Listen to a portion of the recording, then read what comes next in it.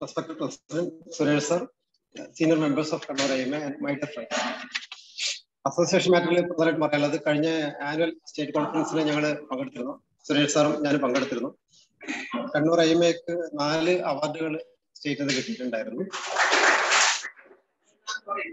IMA PDS scheme state Poodle member marriage second position Kannur branch.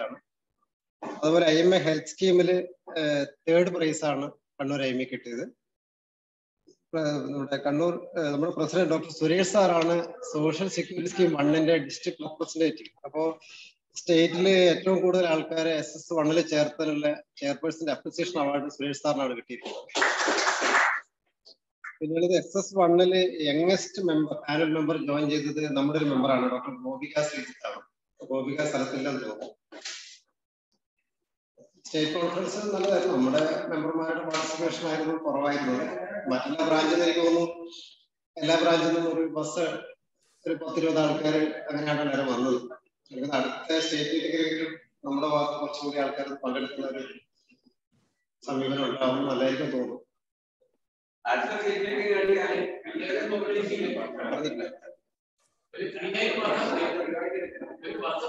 ബസ്സൊക്കെ free ആയിരുന്നു, ആരും വരാത്ത ബസ്സും അക്കോമഡേഷൻ ഒക്കെ ഫ്രീ ആയിരുന്നു. പിന്നീട് നമ്മുടെ sports committee annual sports meet നടത്തുന്നുണ്ട്. അപ്പോ അത് അടുത്ത ശനിയാഴ്ച 19 ശനിയാഴ്ച പള്ളിക്കുന്ന് കിയോ മൈതാനത്ത് വെച്ചിട്ട് ക്രിക്കറ്റ് ടൂർണമെന്റ് നമ്മുടെ പല ഹോസ്പിറ്റലുകളിൽ ഒരു 6 ടീമായിട്ട് നമ്മുടെ ഡോക്ടർമാരുടെ ഒരു ക്രിക്കറ്റ് ടൂർണമെന്റ് ഉണ്ട് 19 ശനിയാഴ്ച 6 മണിക്ക് പള്ളിക്കുന്ന്. അതുപോലെ 20 ഫുട്ബോൾ ടൂർണമെന്റും ഉണ്ട്. അതുപോലെ ഇതില് നമ്മുടെ എല്ലാവരും നമ്മുടെ സീനിയറായിട്ടുള്ള ലീഡേഴ്സും എല്ലാ സഹപ്രവർത്തകരും പങ്കെടുക്കണമെന്ന് അഭ്യർത്ഥിക്കുന്നു. അതുപോലെ 27 ഒരു ബാഡ്മിന്റൺ ടൂർണമെന്റും സംഘടിപ്പിക്കുന്നുണ്ട്. അതിന്റെ വിവരങ്ങൾ അടുത്ത ദിവസം പറയുന്നത്. അത് നമ്മുടെ കക്കാടിലെ ധനലക്ഷ്മി ഹോസ്പിറ്റൽ അടുത്തുള്ള ഇൻഡോർ സ്റ്റേഡിയത്തിലാണ്. പിന്നീട് ആശ്രമിംസ് ഹോസ്പിറ്റലിൽ ഒരു CME സംഘടിപ്പിക്കുന്നുണ്ട്. CME in connection with antimicrobial awareness week. Be wise with antibiotics. Preventing antibiotic resistance together on 20th November. Malabar residency Kannur വെച്ചിട്ടാണ് നടക്കുന്നത്. അപ്പോൾ നമ്മുടെ മെമ്പർമാരുടെ പാർട്ടിസിപ്പേഷൻ വളരെ അഭ്യർത്ഥിച്ചിട്ടുണ്ട്. എല്ലാവരും പങ്കെടുക്കണമെന്ന് ആശ്രമിംസ് Kannur.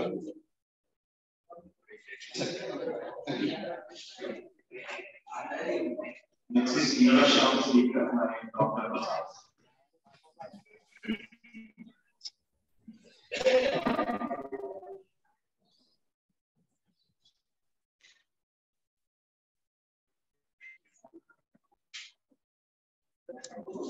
Good evening.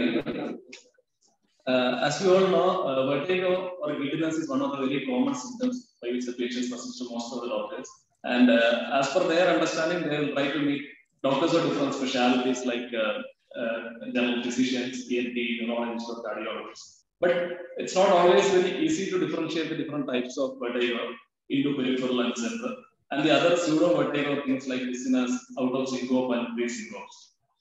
So to demystify the topic of vertigo, we have an eminent speaker today, Dr. Chandran. He is at present he is a consultant ENT-AIIMS surgery in Sreechand Specialty Hospital. Aswin did his MBBS from prestigious JIPMA, Pondicherry, and his MS in ENT and subsequently SRC from AIIMS New Delhi. He has a very good experience with most of the ENT procedures. He has multiple publications, academic publications in national and international publications, as well as he has done many presentations in national and international conferences. So it's my pleasure to invite Dr. Aswin for today's presentation. Thank you.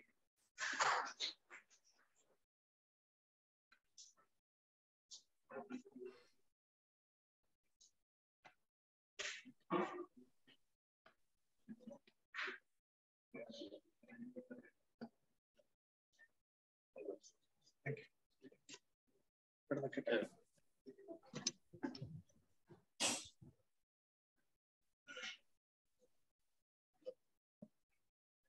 Respected dignitaries of IMA, Dr. Suresh sir, Dr. Rajkumar sir, and other esteemed members of IMA, and all my seniors here, and my colleagues.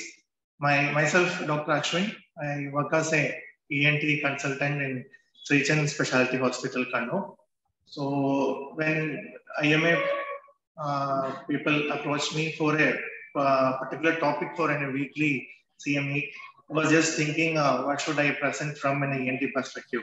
So I was thinking vertigo would be a general and a very common symptoms most of us see in our day-to-day practice. I mean, most of us are maybe felt also the same, like most of us have felt dizzy at some point of our life. Maybe it's a ear process, maybe it's something related to other pseudo vertigos like pre-syncope, lightheadedness, etc. So I thought we'll just give a glimpse regarding how do we, as an ENT specialist, we go about a patient when they come with dizziness. So, like there's a classic movie by Alfred Hitchcock's Vertigo, which deals with these symptoms. Although they are not exactly saying that spinning sensation, but something related to the fear of height and all. So I thought just I'll mention because from this film, it's a classic movie named Vertigo. So the little knowledge I have regarding this topic and this vertigo, I owe to my teachers in my alma mater, All India Institute of Medical Science, New Delhi. So I just remember them with a lot of gratefulness. So approach to a vertiginous patient. So when a patient comes to our OPD, patient will be saying, I'm dizzy. So most of the time we feel that patient is having dizziness. So we need to ask few questions. We need to find out what is exactly that happening to the patient. Why is he or her, she is having a vertigo or a dizziness. So it's kind of a dizzy to that clinician also. I mean, we get confused at times. So before going into the topic as such, I would like to say two cases, which is of case of interest here. The two case scenarios. One is a case one patient. He's a 50-year-old male hypertensive patient. He woke up in the morning and he had an acute onset dizziness while getting up from the bed. So he was referring, there is no spinning sensation. There was a continuous dizziness. He was not able to get up from the bed. As soon as you try to get up from the bed, he just fell back. And he had a very unsteady walking, was not able to walk at all. I mean, he tried walking, but he couldn't. He fell down and he has lied down into his bed. And he had very severe nausea and vomiting, but he does not report any hearing loss or tinnitus. And another case, and a 50-year-old male without any comorbidity, he also had a similar kind of a vertigo when he got up from the bed, but he had a spinning sensation. He felt like the entire room is spinning. And that spinning sensation has worsened when he turned his head to right side and when he tried to tilt back his head. But he was able to walk with support, and there was a very bad nausea and vomiting. He had a multiple episode of vomiting. He also reported no hearing loss or tinnitus. So what is the likely localization in each case? And through the slides, we will come into the conclusion. So when a patient comes to us with having this kind of dizziness, first thing we should see is whether he is having actual vertigo or not, or he is just having a pseudo vertigo or not a true vertigo. So once you have gone to that, then the next will be whether he's having a very acute emergency kind of a condition like a central vertigo, or he's having a benign condition called a peripheral vertigo. And less important is like what is the pathophysiological mechanism or what is the etiology. We need to know that, but not much into detail. Vertigo as such, it's derived from the word Latin word called vertere, and ego is actually a condition of turning about. By medical dictionary, the definition of vertigo is a hallucination of self or environmental movement or a loss of spatial orientation. Most commonly, we felt it as a feeling of spinning.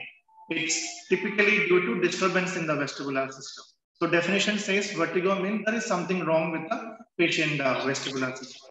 So dizziness is actually a common description for many different feeling the patient comes to see. They might say I'm dizzy, or they might say I'm very giddy.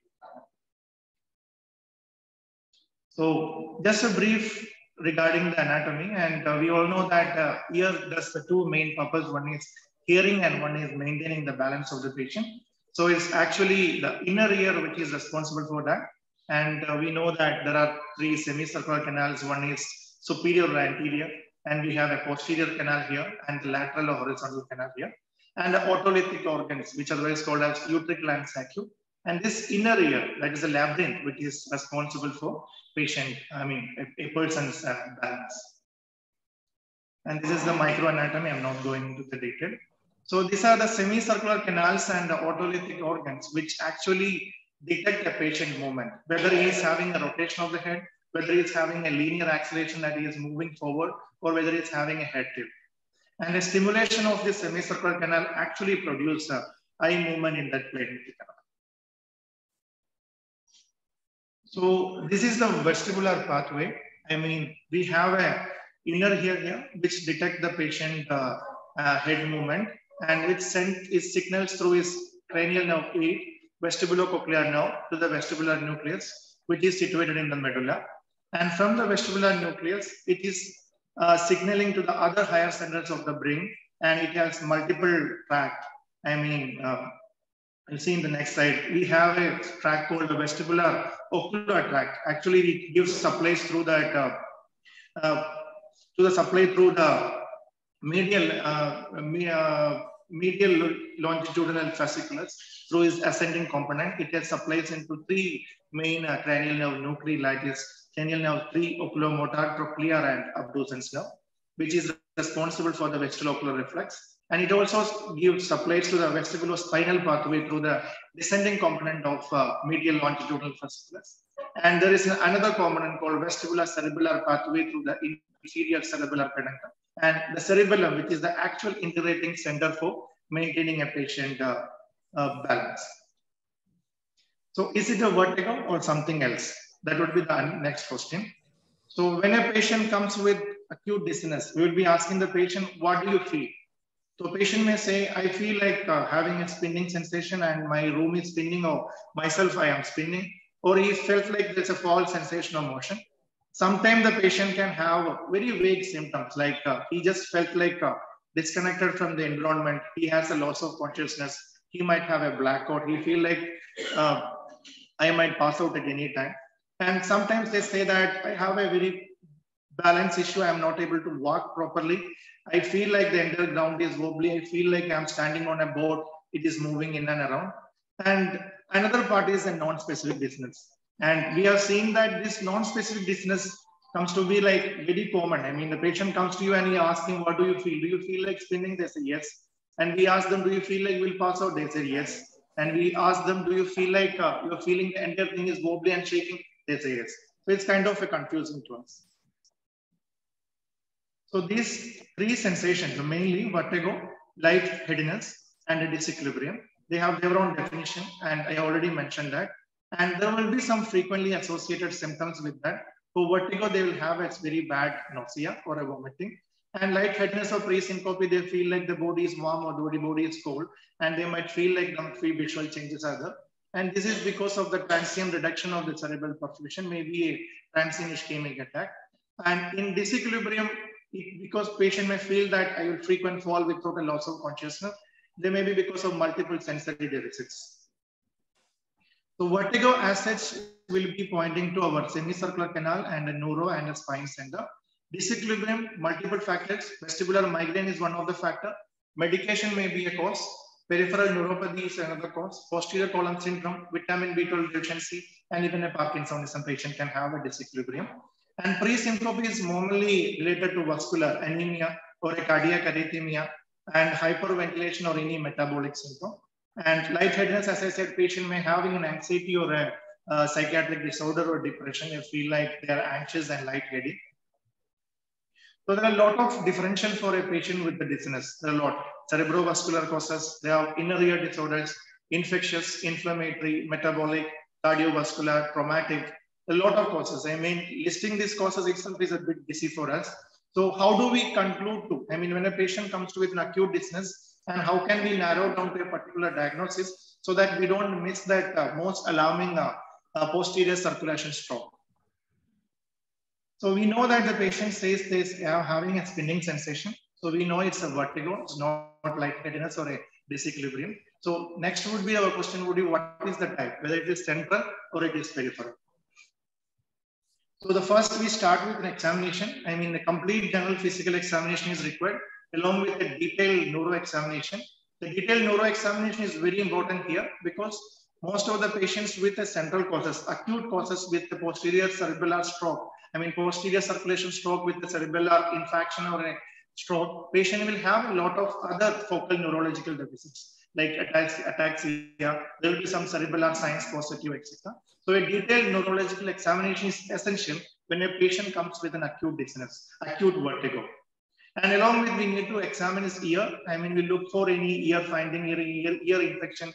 It does not have any acute otitis media, does not have any viral exanthema like patient can have herpes zoster oticus that can present with vertigo. So we need to examine his ear, look for any vesicles, look at his palate, look for any vesicles, etc. And the local examination. Local examination is actually pertaining to the vertigo examination. The detailed neurological examination, as I said, there are multiple focal neurological deficit, particular to a different insult to different sites of vestibular pathway. And patient can have a dysarthria, dysphagia, or across sensory sign or Horner syndrome present when they have a problem in their brainstem. And inner ear, they can have a hearing loss. And isolated cerebellar infarct can have ataxia as a classical symptoms. And the Pons involvement can have hemiparesis, facial weakness, gaze paralysis, etc.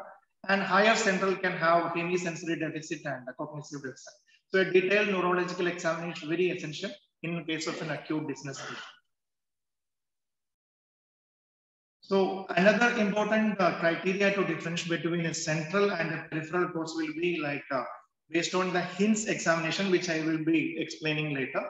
And that the physiology behind that is, we all know there's a doll's eye movement called a vestibulocular reflex.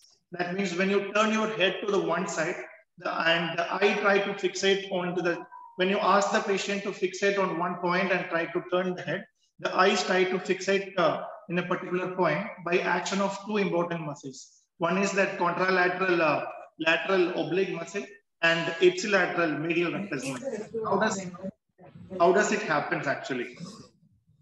So when a patient turns his head to one side and that semicircular canal, the head tilt will be recorded by semicircular canals and more precisely by the otolithic organs. They send the signal through the cranial nerve 8 into vestibular nuclei, and through that multiple connection which have multiple ascending neurological pathway which I've explained before, they send signal to cranial nerve nucleus. That means to the other eye, contralateral eye, they, through the cranial nerve 6, they supply the lateral, through the cranial nerve 6, they supply the abducens nerve and they will be causing a medial rotation. And through the ipsilateral oculomotor nerve, they cause a contralateral medial rotation. So this doll's eye movement or a vestibular ocular reflex is the basis for a head impulse test, which is essential to do in a patient with acute dizziness. In a head impulse test, we can easily differentiate between the patient is having an acute central cause or having an acute peripheral cause. And what do we actually do in a head impulse test? We ask the patient to fix his vision into one particular point, either that clinician's nose, or you can ask the patient to fix it over his eyebrow or anywhere. And we will quickly turn the head to one side. So a patient who is having a problem in his peripheral vestibular area, like a peripheral vestibulopathy, what happens is eye actually follows the head movement. Eyes are not able to fixate to that particular point. So there will be some corrective saccades movement. The eyes will be continuously beating to fixate his eye on a particular target. That typically happens in case of a peripheral vestibular system, because the vestibular ocular reflex, which is being mediated by the peripheral vestibular area like semicircular canal, vestibular nerve, vestibular nuclei, is being impaired here. The patient will have a positive head impulse test when he having a peripheral vestibulopathy, which is actually a reassuring for us, Because a patient does not have a positive impulse test, that means there is some problem in his higher centers in case of a patient with acute dizziness. So head impulse is a must-do test when a patient comes with an acute dizziness.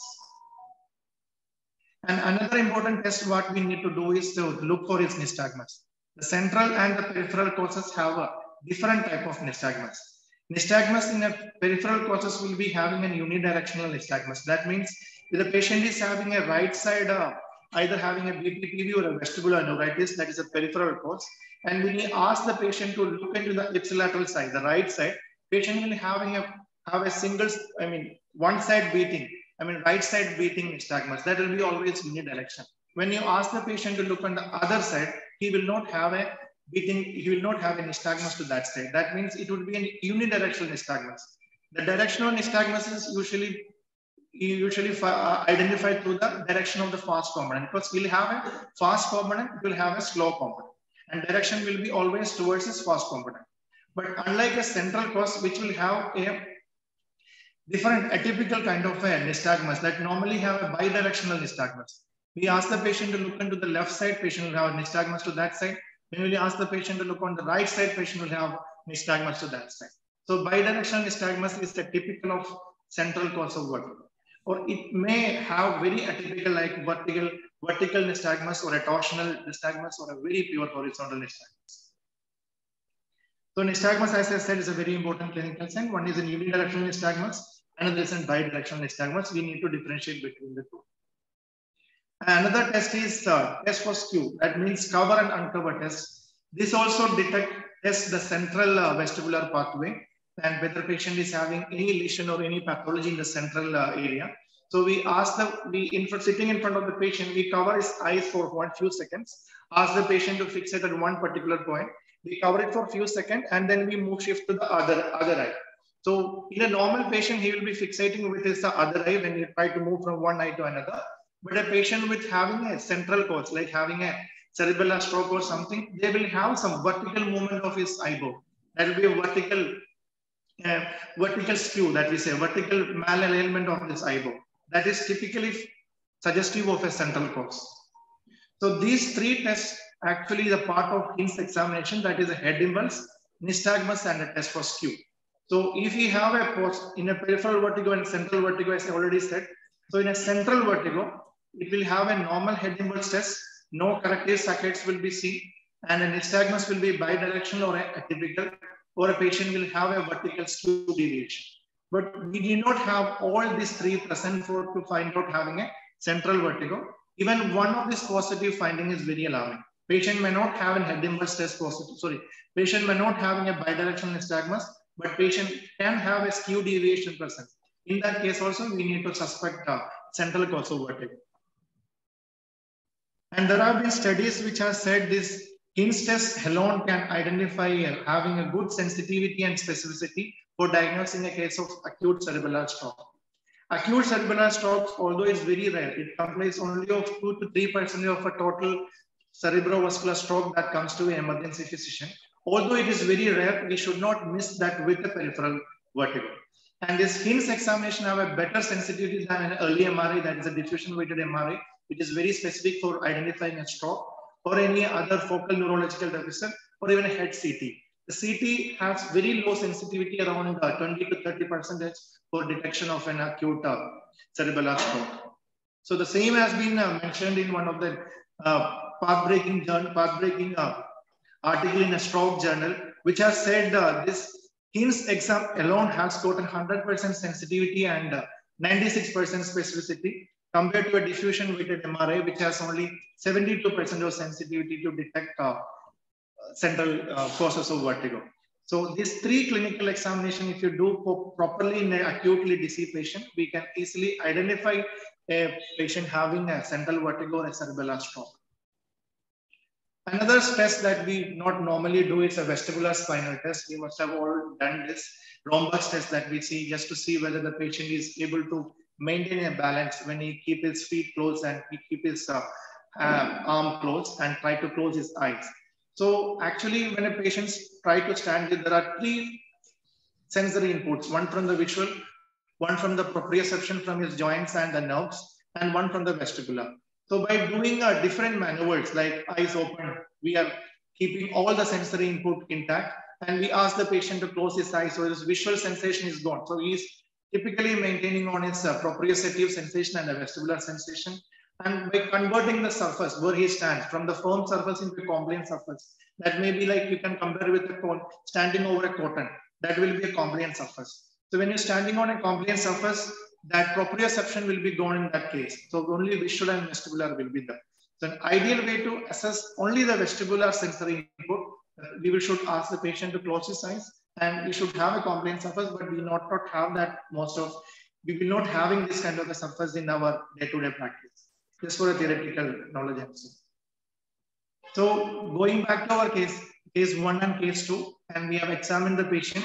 And the case 1, he had a negative head impulse test and direction changing nystagmus he had, and he had an absent skew, and he had a very bad vomiting, truncal ataxia. He tried to get up from his bed, but sitting, but he could not sit up. Suddenly he falls down, and he does not have a neurological deficit. And case 2, he had a positive head impulse test, right beating, single direction, horizontal nystagmus, no skew, and there is no neurological deficit. So case 1 point to a central cause could be a cerebellar stroke, and case 2 point to a peripheral cause, it may be a vestibular neuritis.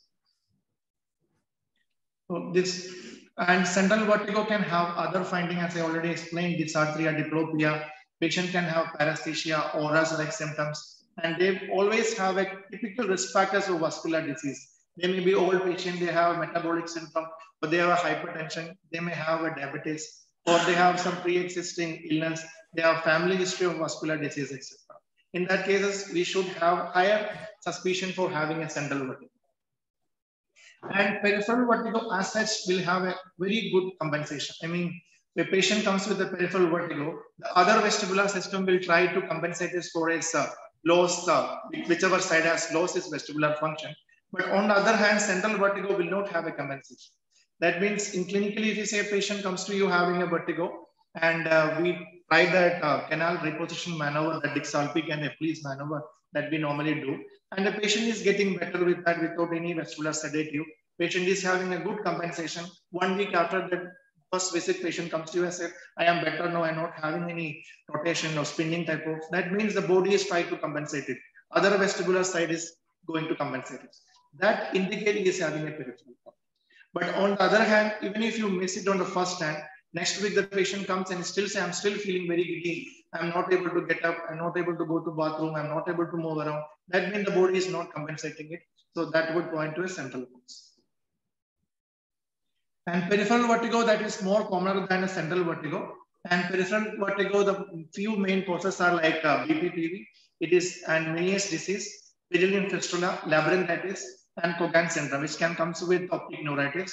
And the vestibular nerve causes like vestibular neuritis, vestibular schwannoma may be very rare though, and Ramsay-Hunt syndrome or a herpes zoster urticans. Central causes may be a stroke or a TAA or a posterior fossa hemorrhage, or a non-muscular causes like it can present with the multiple sclerosis or even with the vestibular migraine. Vestibular migraine can be fit into a peripheral causes as well. So in patient with an acute dizziness, we might find out whether the patient is having a continuous vertigo or the patient is having an episodic vertigo. And another case is the patient is having a very spontaneous vertigo or which has triggered by some head movements or something. So when a patient with a continuous spontaneous vertigo without having any triggering factor will be most commonly by head movements or head tilt to one side, or you try to turn to one side kind of a thing. And having a continuous vertigo, our diagnosis will be vertebrobasilar stroke or a posterior fossa hemorrhage. And in a vertebrobasilar stroke, we'll have an acute continuous vestibulopathy. It will be commonly in older patients, person 60 or 70 mostly, and they will have some muscular risk factors and usually have their good hearing and does not have any tinnitus.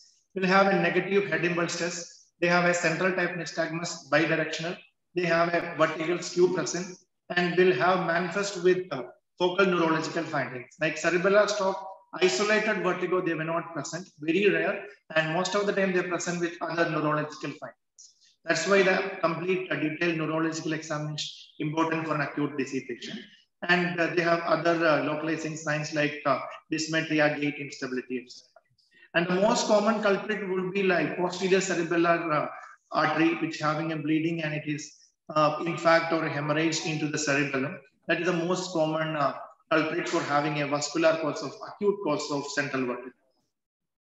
Vestibular neuritis is another cause of continuous spontaneous vertigo. Here it does not have any triggering triggering agent, or head movement is not precipitating its vertigo. So most of the patient will have kind of an infectious cause. They may be having acute URI, a viral infection, or maybe they have recovered from a viral infection, but they will tend to have a good hearing, does not have any tinnitus. But they have positive head impulse test, peripheral type of nystagmus, absent skew, they have gait instability. And in case of herpes zoster, which is presenting with vestibular neuritis, is also common. We can have cutaneous vesicles, which is over his pinna or over his palate or over his lips, etc. There are some drugs, which is also drugs which can cause continuous and triggered dizziness. Multiple drugs are being positive for this: antiepileptics, antidepressants, cardiovascular, multiple causes. I'm not going into the list. So when do we require a brain imaging in form of MRI, not a CT? CT is not at all sensitive for detecting acute cerebellar shock.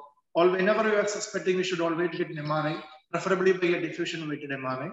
So whenever we are suspecting the nystagmus is atypical, like a central vertigo type nystagmus, we are getting the bidirectional vertical skew present, and there are some focal neurological signs present like cerebellar signs, hemisensory, sensory loss. A patient can have ataxia, dysmetria, other cerebellar sign positive, and have a positional vertigo, which does not resolve with repeated therapeutic maneuvers. And patient still continues to have dizzy even after 1 week of therapeutic maneuver. In all these cases, we should go for an MRI, and our doubt will be more when a patient is having another risk factor for a vascular disease and is an old patient. So this is how we approach a patient, like history examination, and go for a testing. And there are some few points which I want to mention here, like duration of vertigo. Dizziness is also important, like whether it is having a short, medium, or a long duration.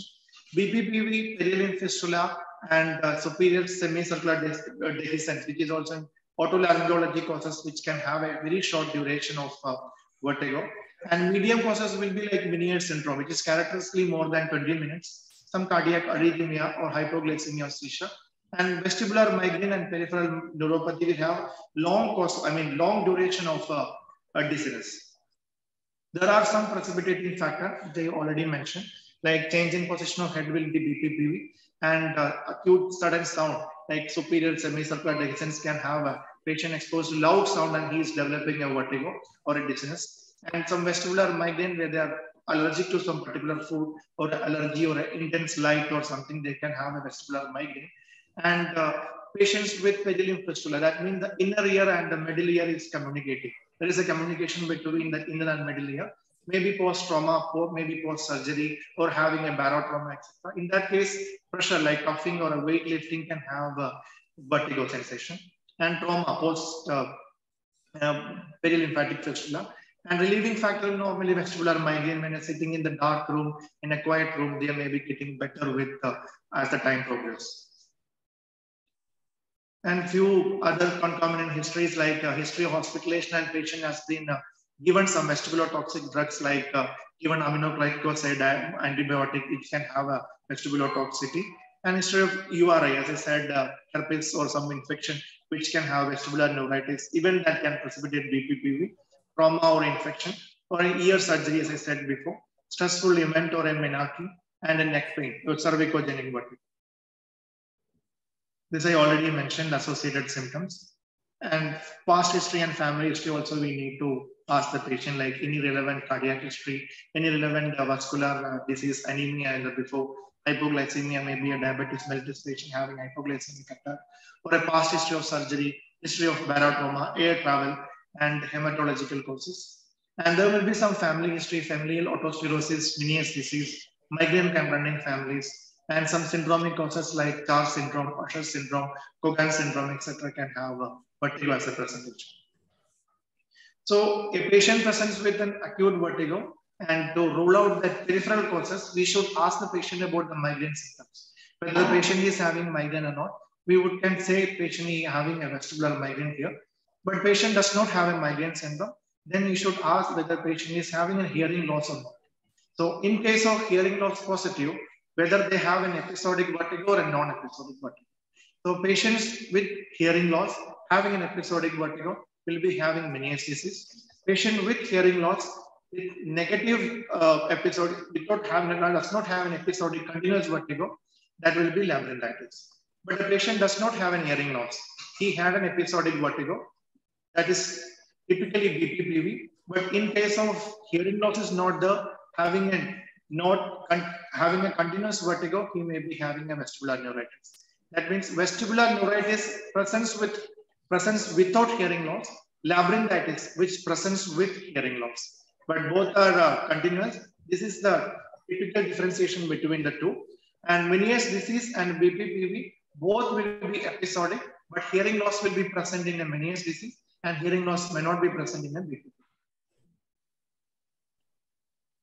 And few discussion regarding benign paroxysmal positional vertigo, which is the most common vertigo that a patient can have. So this is a benign cause. Patient can have a paroxysmal burst of vertigo upon head movements.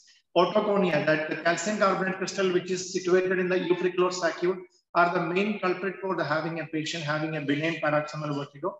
That means this otoconia debris can dislodge from its location and can move about within its endolymph of its semicircular canal, can produce a vertigo sensation.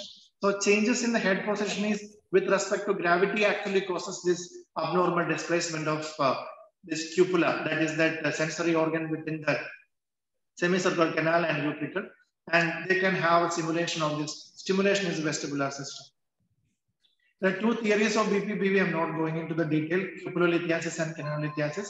Most common theory will be canalolithiasis. That means that otoconia debris have shifted, displaced from his utricular saccule. It is floating within that endolymph. That is causing him having an intense vertigo. So our diagnosis, how to diagnose a dyssolpic, how to treat a patient, depends on this canalolithiasis theory. Symptoms said is a vertigo. Most common will be posterior semicircular canal, and it's not commonly age-related, not age-related, commonly seen in old age patient 50 to 70. Young patient can have post-head trauma when they have a sudden endolymphatic fluid movement within the ear, and which can cause the displacement of otoconia. And a lot of etiology causes like head trauma, most common causes. Vestibular neuritis can present with BPPV in that the resolution stage, other multiple causes.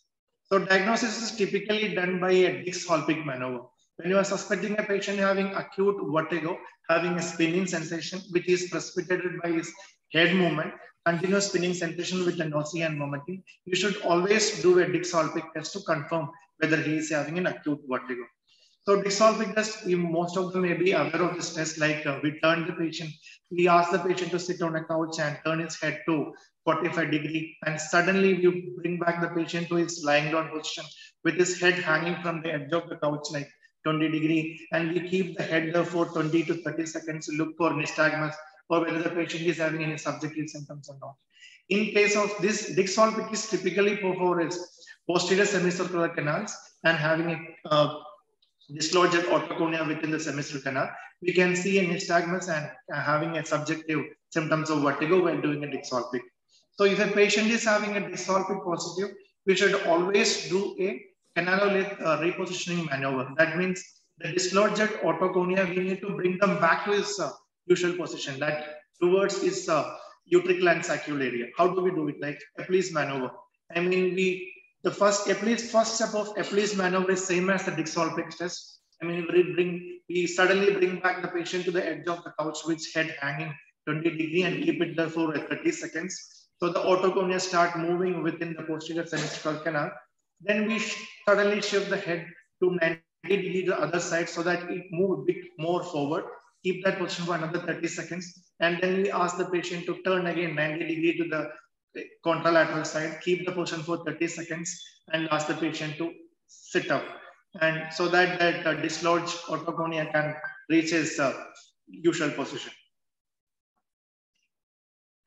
So this Epley's maneuver or this canalolithis repositioning is the best, I mean, the management for BPPV.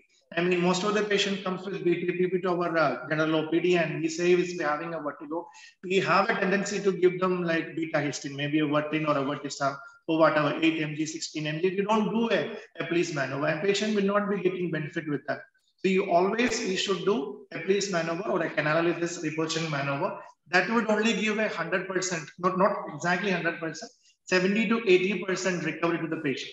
Because BPPV have a tendency to have a recurrence. 20 to 30% of the patient can have recurrent BPPV. So patient may get benefit with one episode of Epley's maneuver. 1 week later, the patient comes to with spinning sensation. You do the Epley's again, the patient can have a complete relief of that because it is known for high recurrence rate. So these all articles are saying, I mean, I go through from the PubMed, they all says the Epley's maneuver is the management for a BPPV.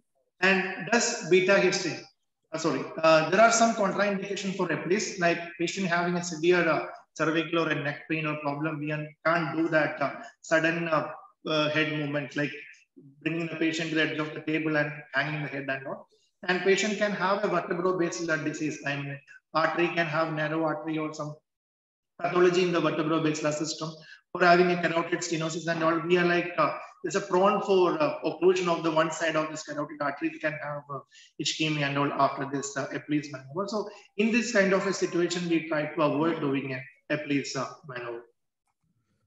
So can actually this beta histamine, that is a Vertin, that is a common brand name that we all are aware of, and other vestibular sedatives are indicated for BPPV. Vestibular sedatives like prochlorperazine and cinnarizine, etc., can be given to a patient with acute vertigo to have a symptoms resolution, maybe 1 or 2 doses the max. Because acute vertigo patient having a peripheral vertigo, you should not continue the patients with this vestibular sedative. You shouldn't give him Stemetil, you shouldn't give him Stemetil is the brand name, shouldn't give the prochlorperazine for a long time, shouldn't give cinnarizine for a long time, which will actually prevent the body's compensation for a peripheral vestibulopathy. We can give him, when a patient comes with severe vertigo, we give him injection prochlorperazine and the patient gets better with his vertigo, patient gets better with his vomiting as a symptom resolution alone. But beta histamine, people have studied their role. They have said that along with canal reposition maneuver, only with canal reposition maneuver, along with canal reposition maneuver, beta histamine can have an adjuvant effect on preventing the recurrence of BPPV, preventing the second episode of BPPV. But beta histamine alone may not help a patient with BPPV. Always you should be given with the canal reposition maneuver. The dose may vary from 24 to 32 mg per day, 7 to 10 days, not more than that mostly. And this is a simple exercise which we used to teach our patients in, when they gets better with their acute vertigo. That's exercise called Brand-Darrow positional exercise, which can be done at our home. I mean, when the patient is free of his acute symptoms, we're able to move his head. To prevent any further recurrence, we can ask the patient to do it. It's a simple exercise. Like we ask the patient to sit on a couch, turn his head to a 45 degree to one side, and suddenly ask the patient to lie down on this side. Keep this position for 30 seconds. After 30 seconds, he comes back to normal and sit straight for another 30 seconds. Then turn his head to other side, 45 degree, and lie down on the opposite side, again 30 seconds. This exercise can easily be done without causing much of the vertigo. Initially, they have a problem with vertigo. So we ask the patient to do it 1 or 2 times. So ideally, it should be done at least 5 times, 3 times a day, for continuous for 2 weeks to prevent any further attacks of vertigo. 5 to 10 minutes total exercise. So another small point regarding like BPPV, this is an episodic vertigo triggered episodic dizziness and triggered dizziness. Orthostasis, this postural hypotension, it also can produce an episodic and a triggered dizziness, not a vertigo, dizziness, because patient lying down for a long time, patient try to stand up. I mean, patient sitting for a long time, patient try to stand up, patient can have postural hypotension. So it's typically seen in old patient having other autonomic dysfunction, maybe due to a diabetic neuropathy. Patient is on antihypertensive medications, and this is triggered by a sudden postural change. So this is typically diagnosed by patient clinical history. We ask the patient whether you are feeling dizzy when you get up after lying down for a long time, and you get up after sitting for a long time. So we can easily measure is systolic BP in lying down and a standing or a sitting position. If there is a 20 millimeter mercury fall in systolic BP, so we can identify if having a postural hypotension. So patient will feel dizzy. They will not feel spinning sensation in this case. Another entity is a Meniere's disease, which is the case in the inner ear disorder can produce with this combines with three important symptoms like episodic vertigo. They can have a fluctuating hearing loss, and they present with fluctuating oral symptoms like ear fullness. They can have fluctuating tinnitus, etc. And by definition, it's an idiopathic condition, and without having any cause, like an endolymphatic hydrops. That means there's a pressure inside the endolymph is increasing that can cause this vertigo symptoms. There may be other secondary causes, which is called a Meniere's syndrome. Maybe other causes like syphilis, trauma, or autoimmune disorders. And a patient with hypothyroidism, patient with diabetic mellitus, patients on cardiovascular drugs that can lead to Meniere's disease. Age of onset is more commonly reported in the second or a sixth decade of life. And it can also be seen in a pediatric population. There is no difference between female to male ratio. In majority of the cases, it is estimated to be familial. 5 to 15% can have a familial cause. So etiology as such, I said endolymphatic hydrop, that means pressure inside the endolymph is increasing. They can have autoimmune factors and post-viral infection maybe, or an allergic factor, metabolic factor, or a vascular factor. So definition as such, Meniere's disease is actually a episodic vertigo, presents with hearing loss, and they have two definitive episodes of vertigo. They usually have a long duration of vertigo. It will typically last more than 20 minutes. BPP will last for maximum of 1 minute, and this Meniere's disease lasts for more than 20 minutes. The patient will be lying down for more than 20 minutes, and it can even last up to 12 hours to 24 hours. And along with that definitive episode of vertigo, they should have a hearing loss. He should have an audiometry done to have his hearing loss documented. They typically have a low to medium frequency sensorineural hearing loss, and patient can have a fluctuating oral symptoms like patient can have hearing tinnitus or ear fullness. If all these conditions satisfied, then we can call the patient is having a Meniere's disease.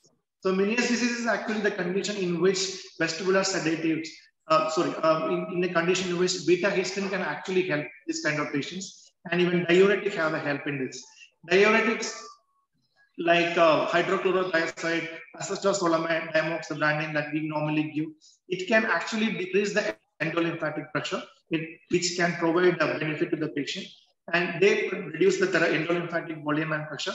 Beta histamine, by its mechanism of increasing the blood flow to inner ear, it increases the blood flow to inner ear. So it is also has shown a benefit in patients with Meniere's disease. We can use a tapering doses of beta histamine based on the patient response by starting the treatment. And along with that, they should have a good dietary restriction, like you should ask the patient to cut down his salt intake. You should avoid high salt food, and you should ask the patient to abstain from coffee and tea, which can also increase the endolymphatic pressure. Other treatments have also been tried, like intratympanic injection, like corticosteroid and gentamicin, which normally we give when a patient doesn't get better with this lifestyle modification, doesn't get better with beta histamine or diuretic. When you reach the maximum dose of that, then we can, by discussing with the patient, we can give either a corticosteroid or we can even give a gentamicin. Though gentamicin carries a risk of his worsening of his hearing status. So these are two other no invasive method we can give the patient. Another important entity is a vestibular migraine, which is also very commonly seen in our practice. Like patient will typically have a migraine history in the past, either in the past or currently. They have 5 episodes of vestibular symptoms from moderate to severe intensity, which is lasting for 5 minutes to 72 hours. They have a migraine according to the International Headache Society classification. If migraine features are present with more than 50% of the attacks, headache with 2 or unilateral moderating headache, they have photo or phonophobia, they have vomiting, and they have visual aura, and they are not better accounted by any other disorder. So this is the diagnostic criteria for vestibular migraine. In case of a vestibular migraine patient, we give them vestibular sedative for a few days and not for a prolonged time. And we give the patient for acute headache, we give them a painkiller in form of an NSAID or a triptans, or we put the patient on a prophylactic medication to prevent a migraine, like a beta blockers or a topiramate or etc. And another entity here is a chronic subjective dizziness, which is actually comes under the non-specific dizziness, which you have seen in the initial few slides. And another way it's called as a geriatric dizziness syndrome, which is the dizziness which is being felt by most of the patients more than 60 or 65 ages. They have multiple myriads of symptoms they usually have. They have subjective unsteadiness and giddiness. They can have hypersensitivity to motion. I mean, they're sitting in a car and the car is moving. They feel like the entire world is spinning around them, or they're not able to sit proper, like a motion sickness kind of a symptom. And they can even have a visual dizziness. So this chronic subjective dizziness. And last but most important thing is the vestibular rehabilitation exercises. Whenever we know that the patient comes with vertigo and a peripheral causes or a central causes, we have treated the patient to prevent the patient from further attack and to have a patient have a normal and day-to-day life. We should ask to have a vestibular rehabilitation exercise. The name is called a Cothron-Coetzee exercise, which is a simple exercise with eyes, with his neck movement, with his shoulder movement, and to make the patient adjust to their day-to-day movements, which can precipitate a vertigo attack.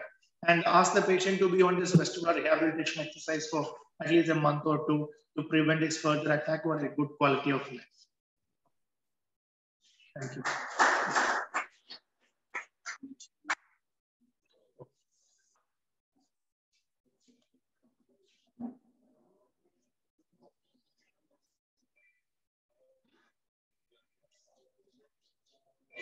I have a question.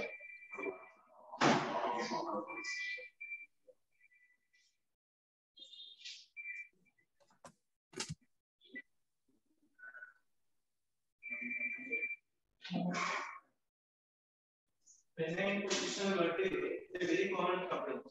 So, what you actually are able to replace regular vertigo. We can also advise. We can ask the patient to do a home embrace maneuver. Same another maneuver that we do in our OPD. We can ask the patient to do it. Though they might feel very giddy while doing at home when they're doing it, they might feel very dizziness, very giddy, and they might turn off it. We can actually ask the patient to perform a place maneuver. And we ask the patient to sit up and turn his head to 45 degrees and keep a pillow or something behind his shoulder so that he can keep his head hanging from that horizontal level. Keep that position for 30 seconds and turning his head to 90 to one side professional. The same that place maneuver that we do in we can ask the patient to do it. Otherwise, another simple technique that we can see the patient whenever we are feeling due to BP, ask the patient to lie down. Most of them have a tendency to close their eyes. They shouldn't close their eyes. Because peripheral vertigo, as such, nystagmus and everything, they have a visual fixation. So ask the patient to open his eyes, although they might feel very giddy or dizziness, but try to fixate his eyes to one particular point in 20 to 30 seconds. Most of the time, patient gets better. If doesn't they get better, so they can come to a nearly diagnosis.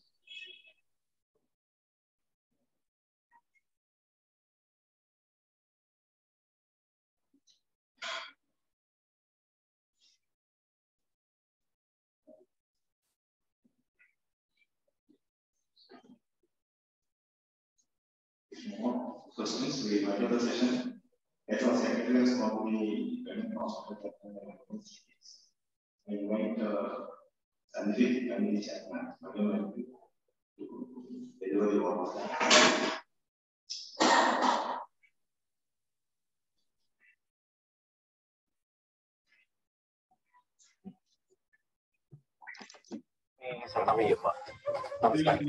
First of all, I would like to, on behalf of Kannur EAIIMS, I would like to thank Dr. Aswin for presenting a very beautiful presentation.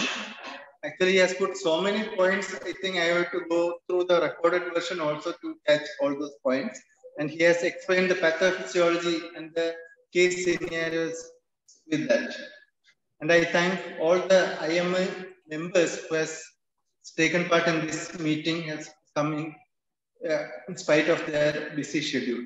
I also thank Mr. Sanaraj, who has been managing all the audiovisual effects and our online streaming, and also the scientific committee members who have selected the topic and the app topic and app speaker also. Thank you all for the coming here for this weekly CME meeting. Thank you.